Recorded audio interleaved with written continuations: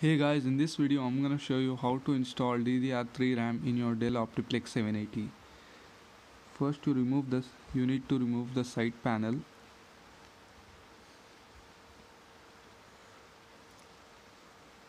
And as you can see there are 4 RAM slots over here. 2 white slots and 2 black slots. So I have 2 RAM sticks and I'm installing it on 2 white slots. You can even install it on black slots. If you're installing one RAM you can use any slot.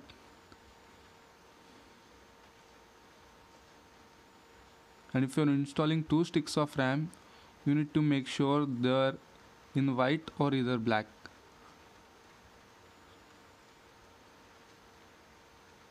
You need to press it firmly and lock the side clips. And that's it guys. Thanks for watching. Please like and subscribe.